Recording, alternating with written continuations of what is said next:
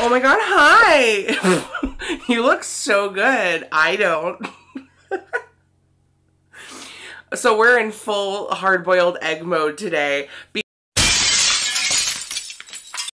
because I'm going to be doing some fun drag makeup because I love the creativity and fun of drag makeup. And while we do that, we're actually going to be also talking about the first episode of RuPaul's Drag Race Season 13. This could be considered a little review. I don't know. I don't know if it's just the viewfinder, but like, she looks like an egg. Like, hey, what's up? It's me, an actual egg.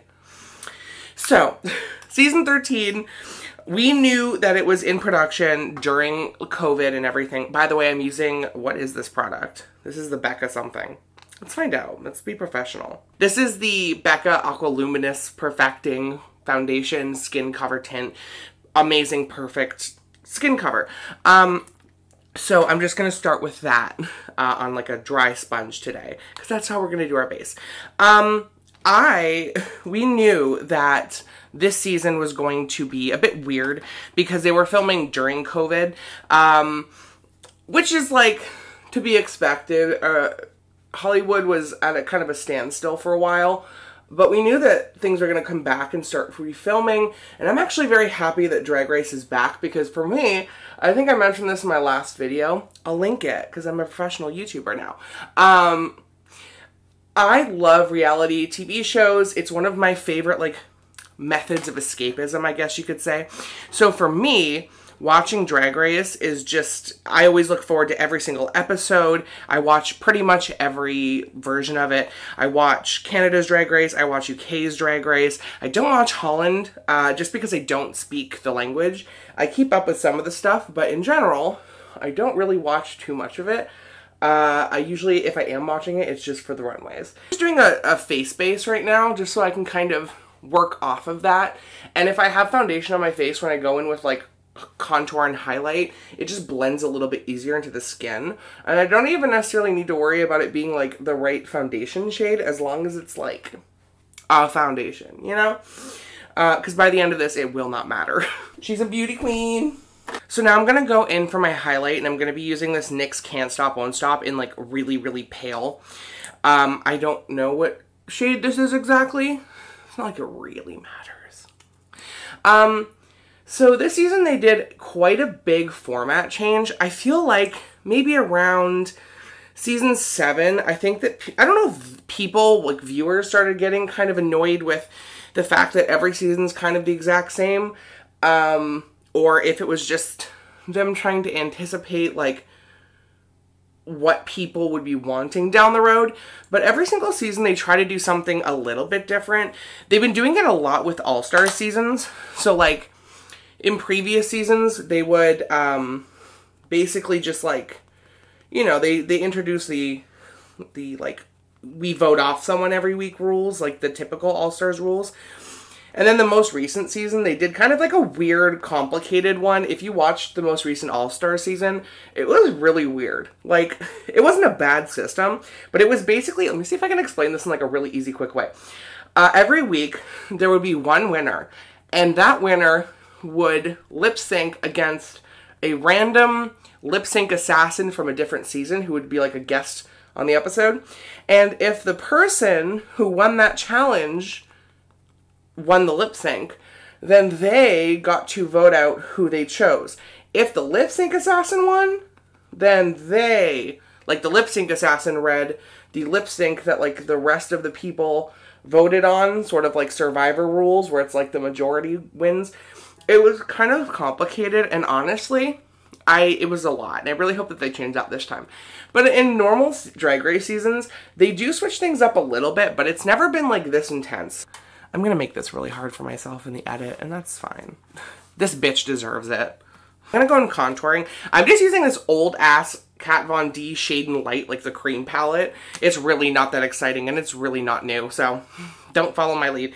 So what they're doing this season is they're actually doing, like every single person, they're coming in twos into the workroom and immediately going off onto the main stage.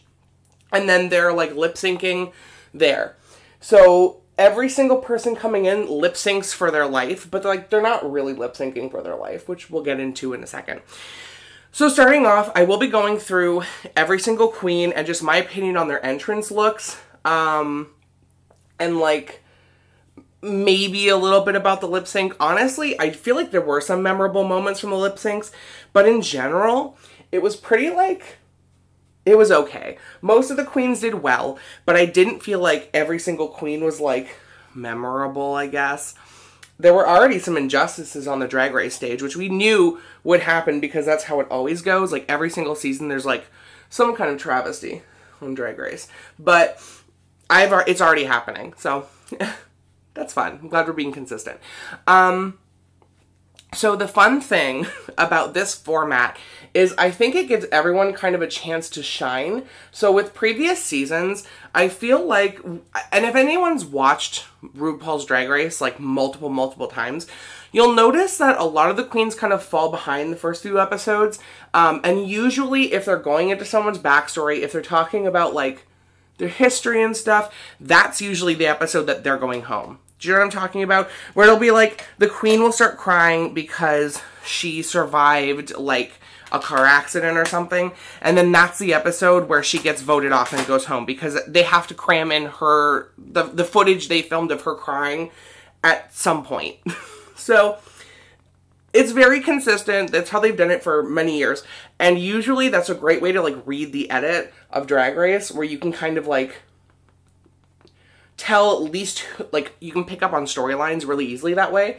Reading the edit, if you've never heard that term, it's a thing that, so, years ago, when I first got into Drag Race, I was working at an escape room, and this girl that I worked with was the one who kind of got me into Drag Race, and she taught me, like, kind of what reading the edit is, which is basically that you just, like, you read the edit, I don't know, and you take a look at, like, how people are being portrayed, what they're saying, what the confessionals are like, because usually that's how they, like, really push storyline. That's, like, how they get you. So, like, usually you can kind of read the edit, at least in the first few episodes, and doing that is a great way to tell, A, who's gonna kind of go home, but more importantly, you can usually tell, like, the archetypes for that season's queens. So, usually they're, like, the bitch will get the bitch edit, which is a really kind of fun way to figure out who is going to be filling out what role.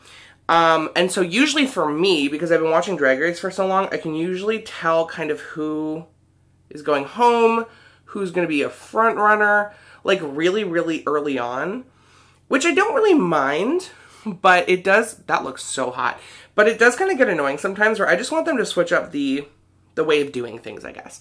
So every single queen gets a minute. They get their little introduction, which, I mean, they always do regardless, where they're, like, in front of the doors when they first walk in, and they say their catchphrase, and then they go to, like, music, and then other people react to them in the confessionals, and they're like, Jessica Jolly, what a bitch, she's from New York, I don't know. But the fun thing, though, is that because they go right to the judges panel right away, I think it's great for the judges, because it's really giving them a chance to see everyone, and really get a feel for all their contestants up front. And I love that it's giving us a chance to really see their lip syncing skills, which I think will give us a good idea of sort of like down the road, like where they'll be in terms of how well they'll do if they're ever in the bottom. So today, I think for the eyes, I'm going to be using the Roxy Roxasaurus palette from Makeup Revolution. Just like pretty colorful and bright, so that's going to be nice. And I'm actually going to be putting it on before I set any of this because it helps it stick longer, which is a trick that I learned watching Trixie Mattel. So I'm going to take that Blue Lagoon like on the end. So you know how in America's Next Top Model, every season they do like the audition process where they take in like 30 girls and, or I think it's like maybe sometimes even more than 30, and those 30 or some girls will like meet with the judges one-on-one and kind of plead their case, I guess you could say, for like telling Tyra why they deserve to be there. And the judges kind of grill them, ask them questions, they make them like strut. I love that because first of all, it actually gives people a nice mystery as to like if the person is going to make it onto the show, which is always nice to have like at least a little bit of surprise in the show because like That also, like, America's Next Top Model is also one of those shows that is incredibly, like, formulaic. Which, you know, you might either love or you'll hate. It depends on who you are as a person, I guess. But for me, I kind of love it. But I kind of want them to do that for the next season of Drag Race. Like, just take this format that they're already doing and, like, really go further, you know? I'm going to do my eyebrows now. And I have a concept for how this look is going to be. So I actually am going to be doing it in red. I'm going to be using this red velvet from this palette as well, just for my eyebrows today. Also, I think I'm losing my voice. So my voice sounds, like, really weird today. That's why. So I think that they should just go, like, all the way there. Like, really just go for it. I think they should just get, like, 30 queens and make them kind of all audition. Because first of all, being on TV at all is a great opportunity. And people who have been eliminated first on Drag Race have gone on to have really incredible careers. So I feel like even if the queens that were on for like a day and got eliminated in the audition process went home, they would still do so well. And they would still get a lot of support. Because, like, if you've been on Drag Race, you kind of made it, you know? Like, look at James Mansfield. James Mansfield was eliminated first, and still, like, she's doing it here on YouTube. People love her. She's one of my favorite queens. Also, so I'm going to start talking a little bit more about the queens and their looks in a minute. But before I do that, I do just want to say I'm not going to be judging them to the full extent as I probably will going forward for a couple reasons. One, because this was their sort of entrance look. Like, in past seasons, the workroom look isn't necessarily, like, always the one that's really impressive. It's usually one that they're going to be in for, like, 12, 15, 18 hours. So I've noticed that it tends to be one that the queens are, like, really comfy in. Because that works for them, you know? So, and I'm sure that when they got dressed that day, they did not think that they were going to be meeting RuPaul. And, well, probably, I mean, I think they knew they were meeting RuPaul, but I don't think they were planning on being judged in their workroom outfit, because the first day workroom outfit is, like, never factored into anything. So I'm not going to judge them too harshly, but I will still give my opinion on it, because why else wouldn't I? Also, these eyebrows are like, ugh! Shush. It's just a shitload of slathering on powder all over your face. Do you see that flying right now?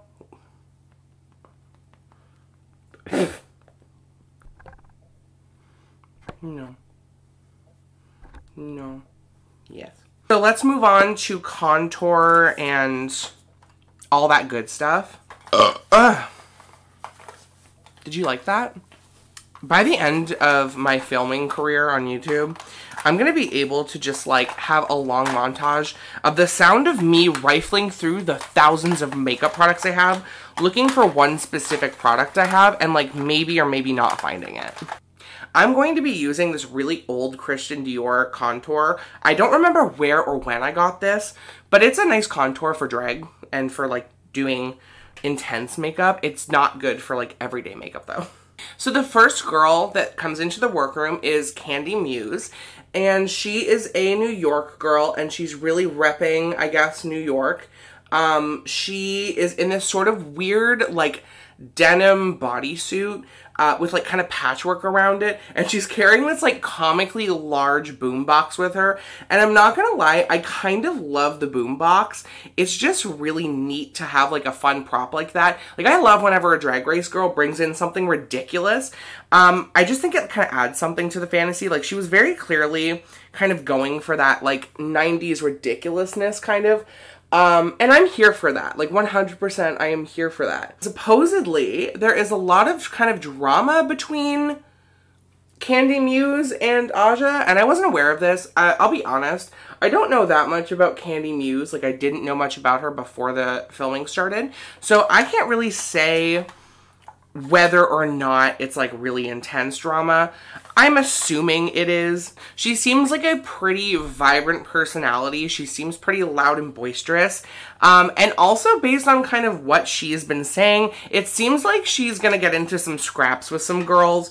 I don't want to typecast a girl. Obviously, that's not really my job.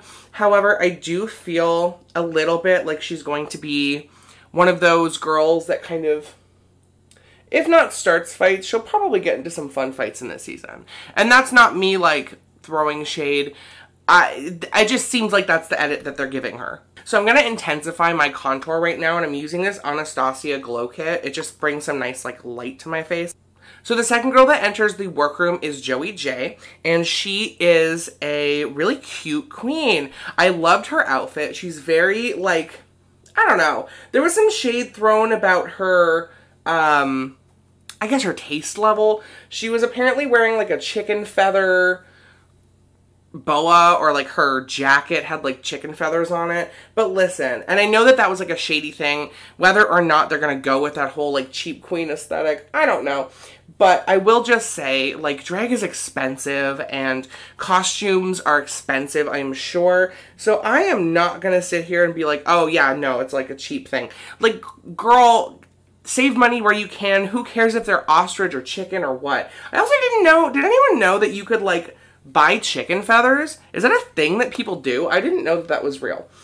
Anyway, she says that she is a filler queen, which I find very funny. I love a good nod to Drag Race producing. So they get on stage. The judges are like basically just questioning them, getting a nice introduction.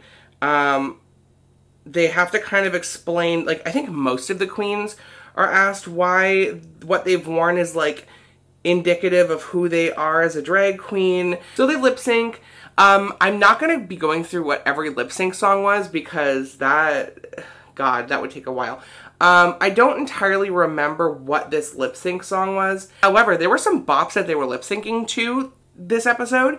There was like Rumors by Lindsay Lohan. There was some Carly Rae Jepsen. There was some Janet Jackson. There was the Pussycat Dolls. So Candy Muse wins, and Joey J has to get the pork chop, which we'll talk about towards the end. But that happens, and then they bring on the next group of girls. So the next girl to enter the workroom is Denali, and she was gorgeous. Very cute. Very cute. However, she made the choice of wearing skates out into the workroom for the first day, which would be fine for literally any other year that they, you know, the entrance looks.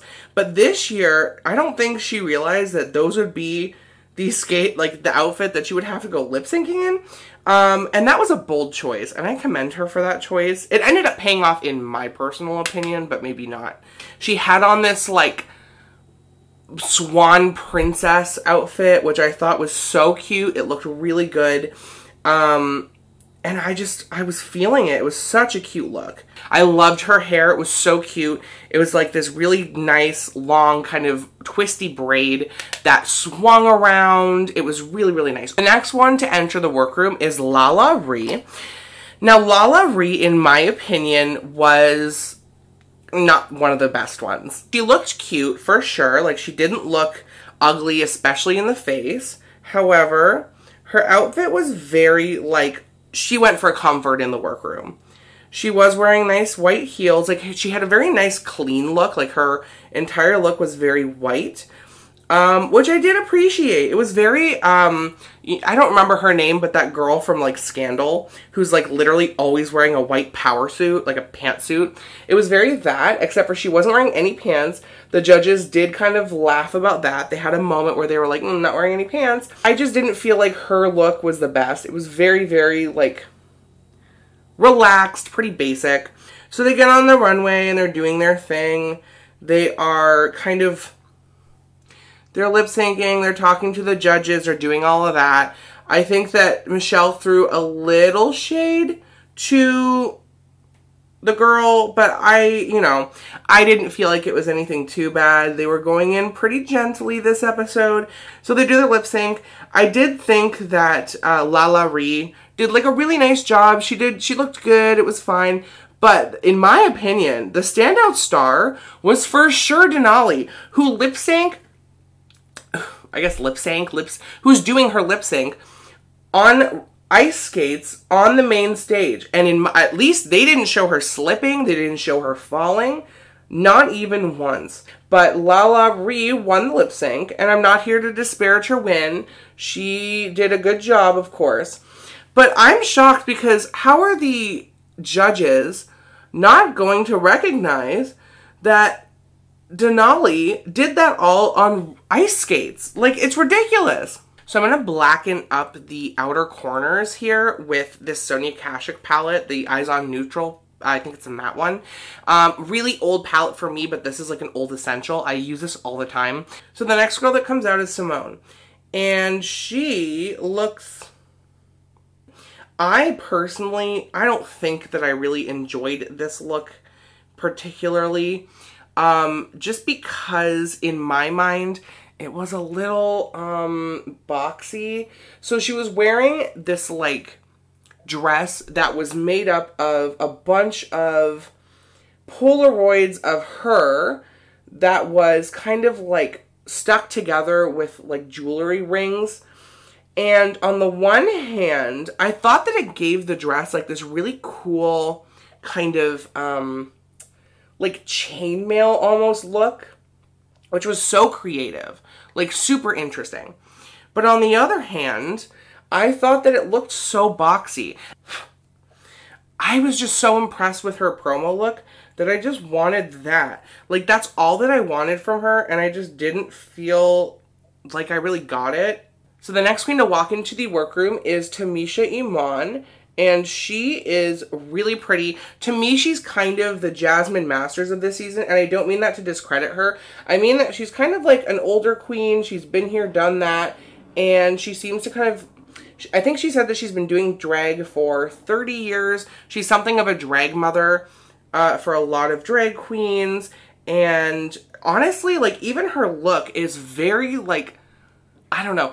All-Stars, I think it was whatever recent All-Stars that Jasmine Masters was on. I'm blanking on what year it was. It was very that. Like, it was very, it was cute, and I didn't dislike it. She had these really cool shoulders. I was actually really feeling her outfit. I didn't like her hair, though. Her hair was incredibly flat. It was a very shake-and-go wig. And if you don't know what that means, it means she took it out of the bag and put it on her head. And she gave it a little shake, and she went. Tamisha was talking about she survived... or she was in remission for colon cancer. She was supposed to be on the previous season of Drag Race, but she wasn't able to because she got the call for season 12, and then literally the next day or like a couple days later got a call that she had cancer, and like they had to act fast. So I felt for her so much in that moment. But I mean, she seems to be doing well now. She's here. And I remember when they talked about that, I was like, oh no. Drag Race has this weird history where girls will talk about like the darkest moments in their life and then literally immediately get booted. And if they don't get booted that episode, it's like the next episode. So they do lip sync. They're like, you know, lip syncing up a storm. And honestly, I just gotta say, both were really good, but Tamisha, she was just channeling Janet Jackson. She was a little stiff in terms of like, I mean, she's clearly not in her 20s anymore, but at the same time, like, she was moving. She was moving, she was shaking, she was really going for it. And I was watching her being like, this is Janet Jackson. She was doing such an incredible job. Simone won, and Tamisha has to get the pork chop. So I'm just going to go ahead and add like some shimmery sky from this palette. So up next is Gottmik, and I am very excited for Gottmik. So Gottmik is this season's, or I guess like Drag Race's first ever trans man to perform on the show. And I know that we've never, you know, discussed this on this channel, but I am a trans woman. So I kind of feel obligated to stan and be very excited for Gottmik. And I hope that Gottmik does very well, because I think that, you know, when we think about trans people and the argument for trans people being on Drag Race, I think a lot of people talk mainly about, you know, trans women competing on the show. I think a lot of the times trans men get overlooked because society is stupid. So Gottmik comes out. They're in a really, really exciting outfit. It's like almost like a loofah, like a bunch of like tulle. And the makeup is incredible. Gottmik looks so good. It's like white face paint with like these really cool shapes. I'm actually really excited to see what Gottmik brings to the competition. Based on this, I have no worries, no issues. So after Gottmik, Utica Queen comes out, and I have a fun kind of love for Utica Queen because I feel like Utica Queen is a strange duck. Utica Queen is wearing this incredibly clashing patterned pantsuit. It's very all over the place in like a really fun way. It's like, you know, plaid and like polka dots and like crazy ridiculous clothes. And then on her head is this redonkulous like gigantic strawberry, which is a mood. Like, that's a look, in my opinion. Is it a good look? I don't know. So they go on the stage, they're lip syncing, and I honestly feel like both did a really good job. I feel like Gottmik was a little bit more kind of sexy, going for the emotions of the song. I believe that that was the time that they were doing Rumors by Lindsay Lohan, I think. Utica Queen was going very comedy, like very, very comedy. And Gottmik won, and Utica Queen got the pork chop. So up next is Rosé in like this really cute all pink like leather jacket kind of bodysuit situation. Also, I'm going to do my eyeliner, and I'm actually using a black cake liner for that. And the fun thing about Rosé is she is so like pink. She's very monochromatic, and I love that. And when she came in, she reminded me so much of Lemon, not in terms of like how they look or anything, but it's just that like monochromatic situation. And seeing that, am I the only one that kind of really wants them to do like, I don't know, a fun like theater review situation, and they could call it like Pink Lemonade, because lemon and rosé, so cute. So Rosé is the Willem of this season, in that Rosé has apparently done everything from, I think it was like The Voice, or like, you know, one of those singing competitions. I don't remember specifically which one. Might have been like America's Got Talent. I don't know. Is this even in the slightest? Probably not. And yet, here we are. So the girl coming in after Rosé is Olivia Lux, who is a really pretty girl, very gorgeous. I was not wild about her outfit either. It was kind of baggish. Not to be cruel, not trying to read a girl. It looked very nice when she wasn't moving. But when she did move, it did look like it was kind of restricting movements ever so slightly. So they go on the main stage, they're talking, they're having fun, and Rosé actually loses the lip sync. So that's fun for her. So I went ahead and went maybe a little overboard with the eyeliner, but you know what?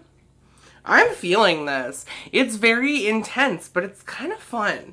So let me just throw on some lashes, and then we'll go over the last three girls whilst I'm doing like blush and finishing touches. Can you kind of see the glue on this eye? Yes. Are we going to let that stop us? No.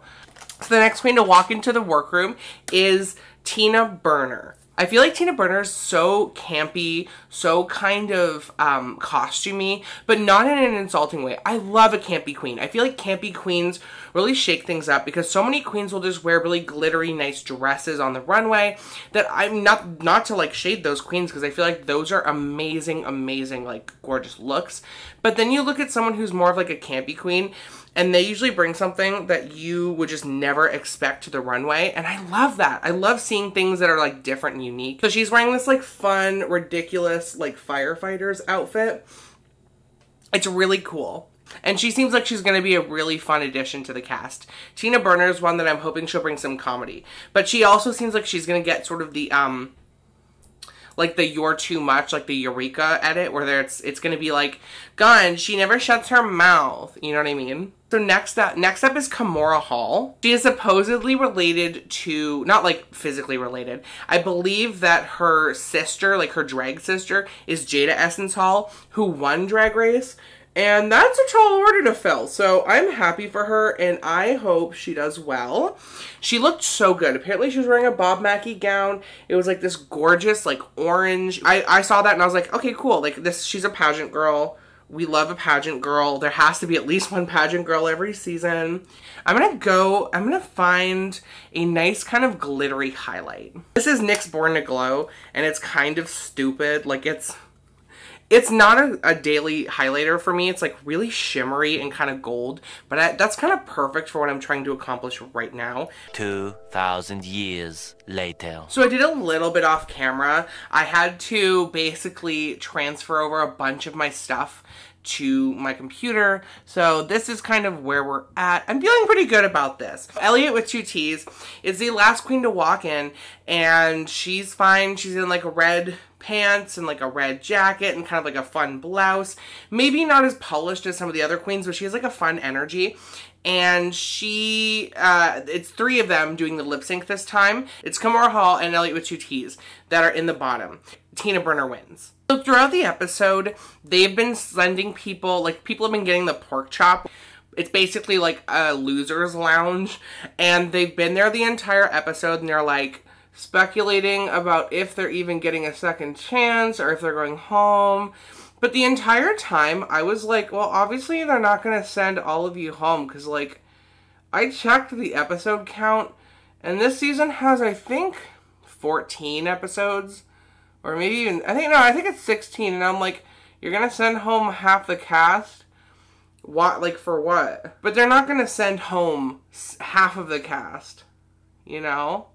And obviously they don't. Obviously RuPaul goes, I think that he, like, for a second gives them, like, over, like, an intercom, it's like, hey, you know, we're sending you home. And then comically Michelle's like, but Ru, and he's like, oh, maybe you can figure it out. However, the fun twist is that it seems like it's going to be All-Stars rules, where they have to choose one of the queens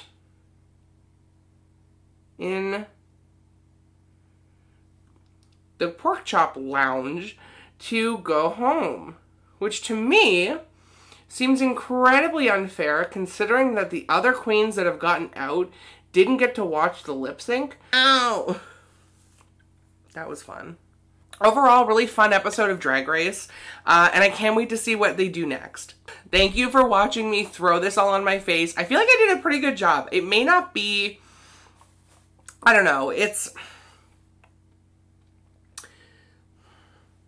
I think it's kind of fun. It's a little out there. It's a little Trixie Mattel.